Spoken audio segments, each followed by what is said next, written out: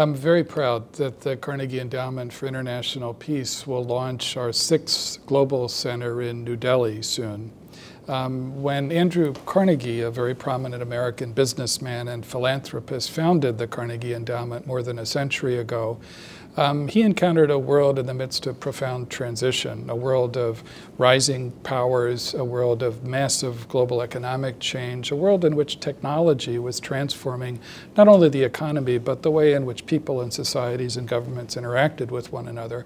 Carnegie's purpose was very straightforward. It was to try to build international understanding and contribute to advancing international peace. And he had very much in mind Carnegie as a global institution, not an institution focused on American perspectives, but one which would bring to bear perspectives from around the world. A century later, obviously, those principal purposes are still very much a work in progress. The international system faces huge challenges and conflicts in many different kinds of changes. A century later, we also see a world which features the rise of new powers, massive global economic changes, and very important and transformative consequences of technology. One of the most important features, I think, of that world and of that landscape is the rise of India, a country which is going to have enormous impact on all of those different kind of changes in the world,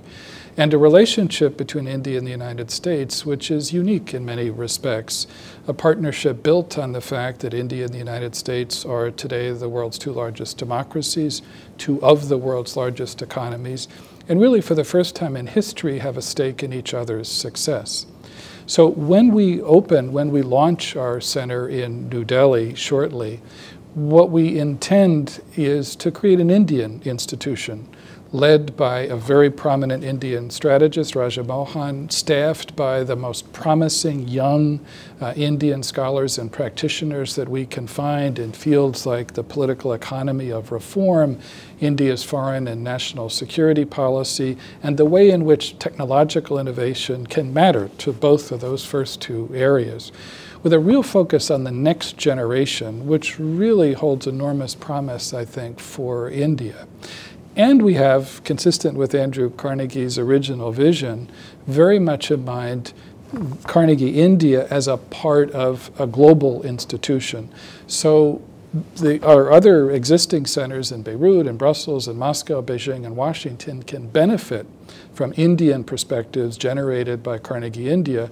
and where Carnegie India and hopefully Indian society and Indian governance can benefit from the perspectives that get offered not just from Washington, but also from all of those other centers as well. So as you can tell, I'm quite excited about what's possible for Carnegie India, what's possible for Carnegie as an institution as we move into our 2nd century of existence, because I think the original purpose and animating force of Andrew Carnegie is as important today as it was over a century ago, and I'm convinced that Carnegie India can make an enormously important contribution to that effort.